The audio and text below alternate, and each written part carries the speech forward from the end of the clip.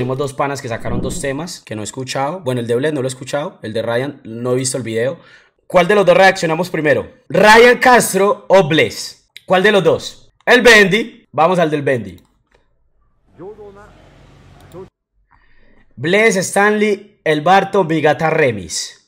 Bien, me gusta que el bendito entre al mercado chileno. Esto es chileno, ¿no? Si no estoy mal. ¿Es chileno o no? Alguien me confirma, ¿cierto? Duro que entra al mercado chileno, porque la gente de Chile es dura.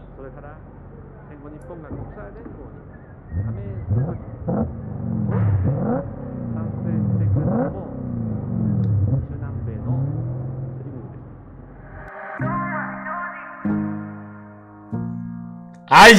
Papi, este tema, pues fuera de charla, este tema tiene un beat que te hace entrar en sintonía, hombre, de una. ¡Ay! Tú eres mi gata y eso nadie lo cambiará, bebé. Eres una diabla disfrazada de ángel. Esto no es casualidad que...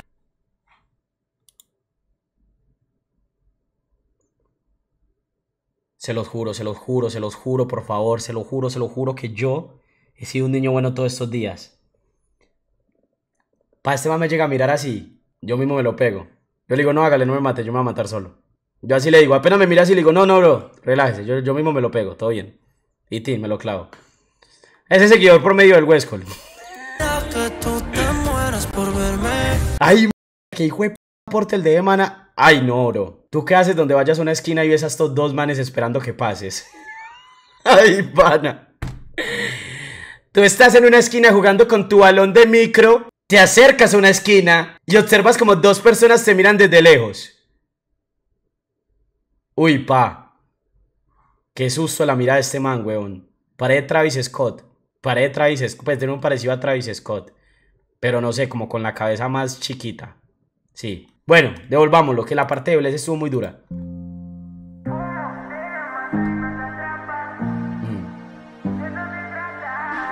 eres mi gata y eso nadie lo cambiará, bebé. Eres una diabla disfrazada de ángel. Esto no es casualidad que tú te mueras por verme. Bueno, usemos, no le vamos a decir Travis Scott, vamos a decirle Emulsión de Scott. Listo, parecido porque es como alguien que se parece, entonces lo vamos a decir Emulsión de Scott, sigamos. Cuando estás en la intimidad, venga pa' acá. ¡Ay! Vamos a flotar, tiremos la aventura. Sin falopa parece que estás bien dura. Toma, Dusi, gasta la plata con un pase, puso bellaca, fumo de la mata y no se atrapa, vacila mami. Ey, pero ese panita está muy joven, ¿no? ¿Alguien me puede decir que sepa de Chile quién es este pana? Es de Chile, no, me imagino. Está muy joven, brother. No, yo creo que Stanley. ¿Cuántos años tiene Stanley, bro? A ver, ¿de dónde sale cuando nació? 18 años, weón. Y está... Uy, pay. Duro. Eso se trata.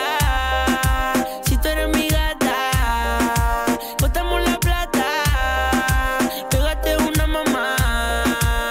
Muy duro. Tú eres mi gata y eso nadie lo podrá negar porque lo Bars. No. Dime cómo hago pa' volver a tocarte, no puedo parar de buscarte. Te busco en Chile, también en Colombia. No tenerte, baby, me afana. Quiero de nuevo imaginarte aquí en mi cama. Quédese conmigo un ratito. Y como dice, sale a lo maldito.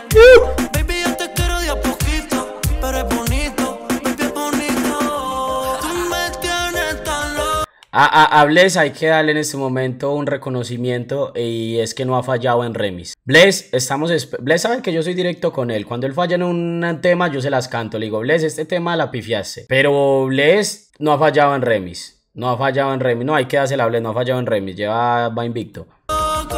Y no lo voy a negar. Baby, cuando te toco me puedo enamorar. Toma, Dusi, gasta la plata con un pase, puso bellaca, fumo de la mata y no se atrapa, vacila mami. De eso se trata. Si tú eres mi gata, gastemos la plata. El que puso el comentario de Ryan es un comentario innecesario, brother. Te voy a decir algo. Imagínate, yo, pues le voy a responder a ese man. Yo una vez, creo que ustedes se acuerdan de ese stream, donde hicimos el stream en el concierto con Ryan y Bless. ¿Se acuerdan el concierto que hicieron ellos dos, una gira? Y yo dije, la presentación de Ryan me gustó mucho más que la de Bless. Y ese clip se volvió viral por todos lados. Y un montón de gente salía y me decía, uy, pa, no se hacía pues que era amigo de Bless, no sé eso, no sé qué, papi, un montón de gente, perro. Hasta la Suprema me las cantó y todo, huevón, todo el mundo se enojó. A mí me llamó Bless ese día, ese mismo día, y me dijo, oye, perro, así me gusta, huevón. Tíreme duro, dígame lo que a usted no le guste, porque es que eso a mí me sirve también. Hágale. Todo está bien, pa. Si a usted le gustó más la presentación de Ryan, normal. No se cohiba a decirme las vueltas. Entonces, ellos, huevón, son artistas. Lo que usted le diga a un artista, normalmente ellos ya están preparados para escucharlo. Y si es algo que usted lo tira bien, lo van a tomar como una crítica constructiva. Y eso sí, obviamente ese día que yo dije eso, expliqué el por qué. Porque yo siempre he dicho, pues yo creo que todo el mundo es consciente que Bless es como un artista más comercial y más para las viejas. Es más, eso lo noté yo. Cuando yo estuve en el concierto, en la gira con Bless, Bless cogía y salía con Instagram. Aunque ni siquiera papi, eso ni escuchaba el tema. Todas las viejas empezaban a gritar, pero de una manera hijuepu. Bless tiene temas más angelicales, mundiales. Y los de Ryan son temas más psicológico, vestido de Jordan. Obviamente son públicos diferentes. Hay mucha gente que le gusta un poquito más ese estilo de música, otra gente que le gusta más el otro estilo de música. Es normal, perro, son gustos. O sea, son artistas como incomparables, huevón. Y son flow totalmente diferentes. Totalmente diferentes. Bueno. Y no es que sea como estilo de vieja, porque digamos, yo creo que la mayoría de acá que somos hombres nos gusta el flow de Bless. Pero Bless pega más que las viejas que Ryan.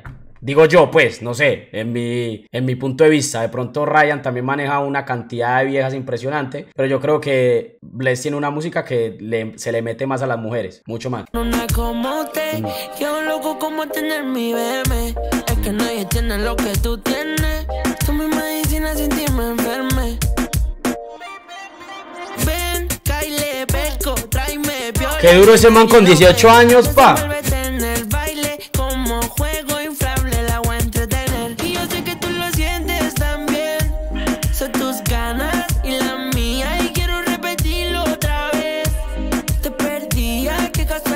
Esta noche nos volvemos a ver.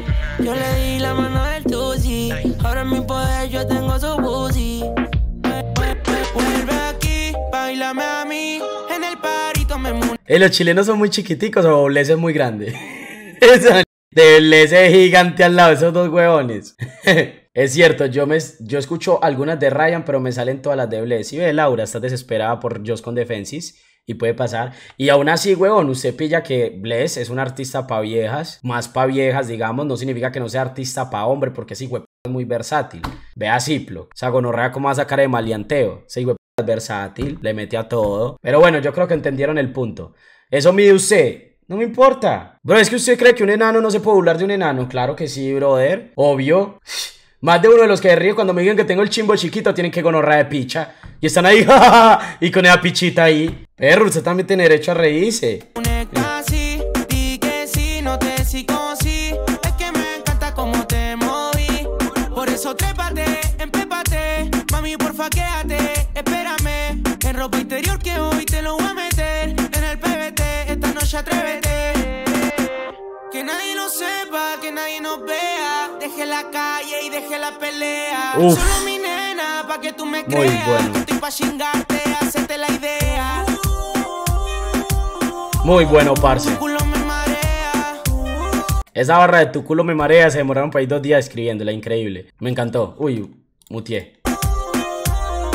Yo sé que te enreas, ma. Toma y tú sí, gasta la plata con un pase. Pulso bellaca, fumo, te la mata y no se atrapa. Vacila, mami, de eso se trata. Si tú eres mi gata, cortamos la plata. Pégate una mamá, vamos a hacer plata.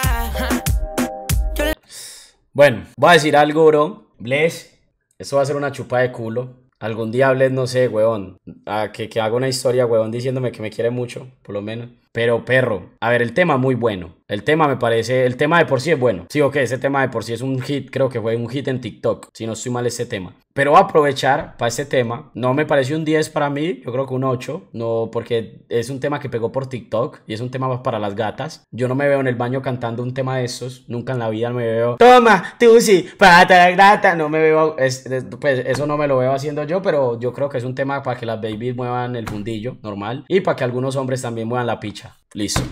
Pero voy a aprovechar este momento para decir algo, que tengo que decir perro de buena. Y eso es algo que yo lo voy a decir, que soy más personal de Bless que muchos de ustedes. Perro, fuera de charlas, no conozco actualmente algún artista que trabaje más que este huevón de Bless. O sea, este man sacó un álbum que pegó en todo Colombia porque que hijo de álbum, fuera de charlas, casi todos los temas fueron palos. Ahora se expande para Chile, saca temas en Chile. En este momento anda en San Francisco, ese hijo de puta no deja de hacer giras por nada del mundo. Mantienen giras, mantienen conciertos. Yo cada vez que le escribo, está en otra ciudad, está en otro país, está en otro lado, weón. Y no solo se queda aquí en Colombia, sino que se expande. Ahora vea la vuelta. Dígame qué artista le toma el tiempo de sacar un álbum como lo saca ese huevón. ¿Qué artista ahorita actualmente? Pero que lo haga realmente como lo hace ese man. Que no simplemente sacó un álbum, hizo un concierto en el barrio. No solo hizo un concierto en el barrio, hizo un stream conmigo en un bus. Aparte del concierto que hizo en el barrio. Sacó un concepto totalmente diferente a lo que sacaba la gente.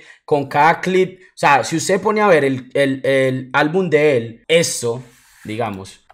Se lo muestro un momentico para no quitarles mucho tiempo. Eso, perro maleanteo con 19 millones de visitas. Miren este álbum, este álbum es una locura. Pero usted ve eso.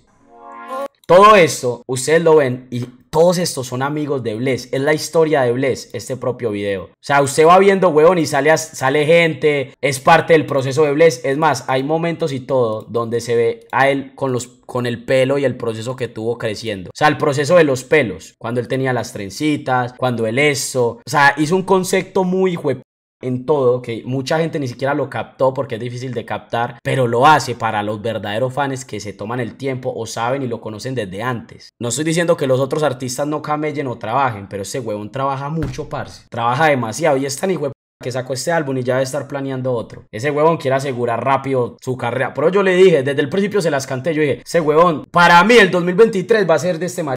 Y no porque tenga el talento más hijo que usted crea, es porque ese man camella. Y no solo camella, sino que tiene los pies bien parados en la tierra, huevón. Lo tenía que decir ya, lo dije. Normal.